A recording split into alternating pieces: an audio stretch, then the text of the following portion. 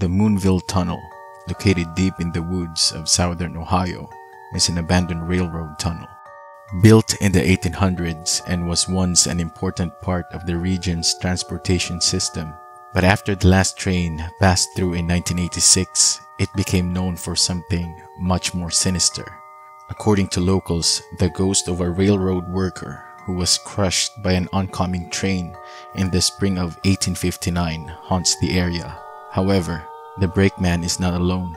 Visitors to the tunnel claim to have heard disembodied voices, felt sudden cold spots, and seen apparitions of long-dead rail workers. Some claim to have seen a headless conductor roaming the tracks outside of the tunnel, and that's what makes